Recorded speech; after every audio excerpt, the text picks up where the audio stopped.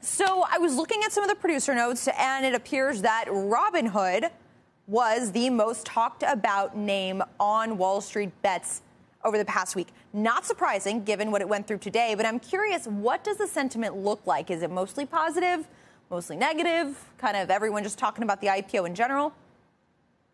Yeah, so Robinhood is by far the most talked about stock on Wall Street bets right now. It's actually, the volume is almost double that of the number 2 stock, which is AMD.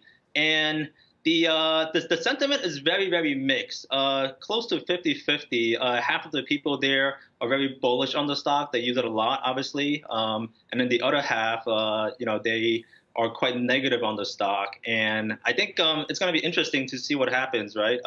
Because with every other meme stock, the sentiment is always overwhelmingly positive. And with Robinhood, it's quite different. Oh, that's really interesting. And it also helps kind of quantify what Kate Rooney was just talking about, which is that this is certainly a name that's quite polarizing. And we saw, evidence of that in today's trading, with it being up just a little under 1%.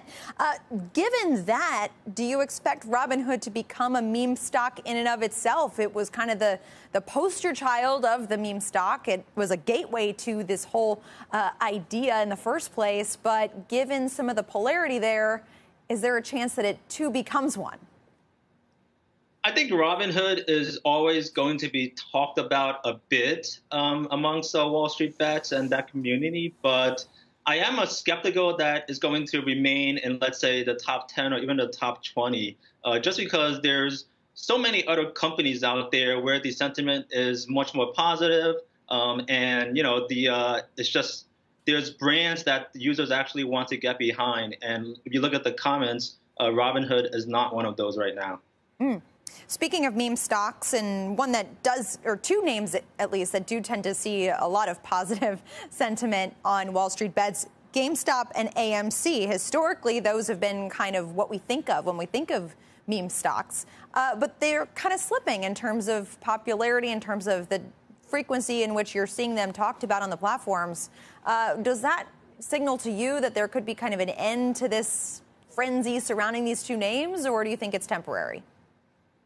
I think it's temporary. So what happened this week is you actually saw 5 of the mega cap tech stocks move into the top 10. So we're talking like Apple, Tesla, Microsoft, etc. And that was really surprising because, these are trillion-dollar companies. The floats are enormous. And, the fact that the Redditors are talking that much about just, very companies that are always just up there is quite surprising. So I think it's a temporary thing. Obviously, those stocks had really good earnings and, they were in the news a lot, which fueled some of that discussion. But I do expect some of the traditional Reddit darlings like AMC and GameStop to get back up there soon. Yeah, and big tech also doesn't typically have as much short interest. So do you think the whole kind of short squeeze idea is in the past, or are people still really targeting potential short squeezes as well? I think it's broadened. I think they do look at short squeezes. If you actually look at some of the comments, some of the due diligence is on how much short interest there is. But I think they're always looking at good opportunities to invest in long term. I just think that big cap tech, it's a little bit too obvious, right? Like if you ask anyone on the street what to invest in, they'll probably say one of those names. Makes sense. Although it's interesting, this year there is a basket of retail favorites that does continue to outperform the professionals. So it's worth following this. It's worth hearing your perspective. Justin, Zhen, thanks for tracking what's going on these messaging boards. We appreciate it.